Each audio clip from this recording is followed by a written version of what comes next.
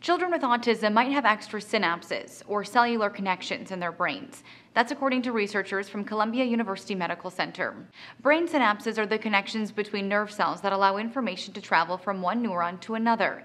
There are trillions of these synapses in the human brain. The researchers studied the brains of 26 children with autism who had died of other causes between the ages of 2 and 20, as well as 22 brains from children without the disorder. According to the New York Times, in typical brain development, there's an explosion of synapses very early, and then a pruning process begins.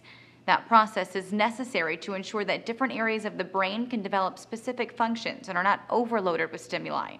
The researchers reportedly found in the brains of younger children there was very little difference in the number of synapses between the two groups.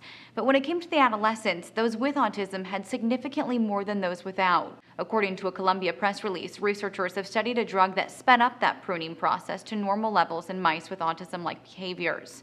While the drug can't be used in humans, a professor not involved in the study says, "The fact that we can see changes in behavior suggests that autism may still be treatable after a child is diagnosed if we can find a better drug." The study was published Thursday in the journal Neuron. I'm Lauren Goris for Newsy.